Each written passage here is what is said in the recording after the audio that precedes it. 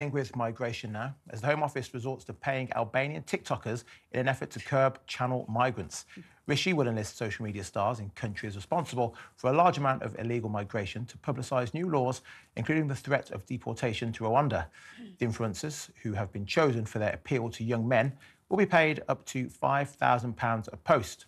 Amongst the social media stars chosen are a rapper who uses his platform to encourage youngsters to work hard, a comedian whose northern Albanian accent could appeal to men in target regions, and an American travel blogger who fell in love with Albania and uses TikTok to celebrate the country.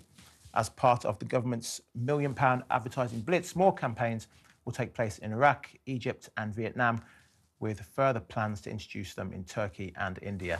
I know this sounds crazy. I know it sounds like a ludicrous idea, but you can't underestimate how much TikTok and social media is used to attract people to go on these small dingers. The campaigns that these people smugglers are doing on there is incredibly lucrative for them. So having some people do the opposite to counter it, it sounds crazy, but they aren't. I don't think that sounds crazy at all. I think it's completely rational. You know, I myself have seen some of the videos that asylum seekers in UK hotels are putting on TikTok, basically glorifying the journey they've made, acting like this is a really cool thing to do. And when they get here, it's the golden ticket. Literally, asylum seekers chucking money in these TikTok videos. So, of course, we should be countering that. In fact, it's the first sensible thing I've heard the Home Office doing. They've tried everything else. Try this. It's a great idea. And you're right, in terms of those videos, you've seen them lying back, stretched out on the bed, having a wonderful time, saying, come to the UK. I mean, it's got to be countered. And if this is the right way to do it, it's worth a shot.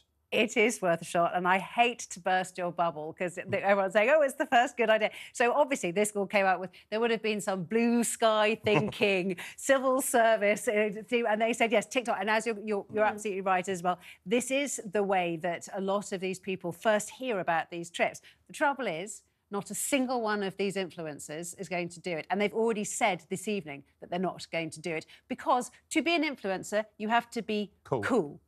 The last thing you want as an influencer is it being known that you've taken £5,000 from Rishi Sunak's government to put something on your TikTok account. And every single one that the Times journalist contacted about this story, they haven't agreed to do it.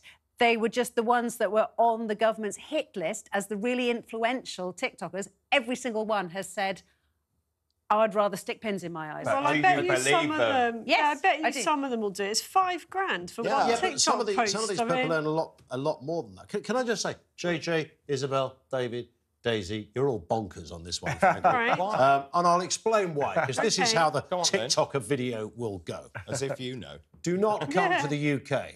All you will get is free accommodation, warmth, food, 40 quid a week, education, health service.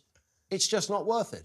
That's it. I mean, I can't imagine what else they're going to say. I mean, because if you are escaping, let's say the worst scenario, a tyrannical regime, and you really need safety, then, frankly, what is being offered here, and I would say in France and Germany, is all right. But they're going to give a counter-narrative, which is to say, don't believe the videos you're watching because it's not like that. And actually, when you get What is it like, Dave? Well, the idea is that you will be hopefully processed quickly, and then if you arrive here and you are not right to claim asylum, you will be removed and quickly. But again, you have to have... that isn't happening. Actually, you need to be able to do it. And you might catch Legionnaire's disease on the Bibi Stockholm. Yes, that's right. Yeah, I mean, come on, Ian. I think you're being unnecessarily provocative here. You know perfectly well that it's quite possible to construct a TikTok advert which puts people off. I mean, they will literally they could be showing headlines of people drowning in the channel. That has happened. They can show terrible bits of a Bibi Stockholm accommodation. Not that I think it's that bad, but the Legionnaires thing.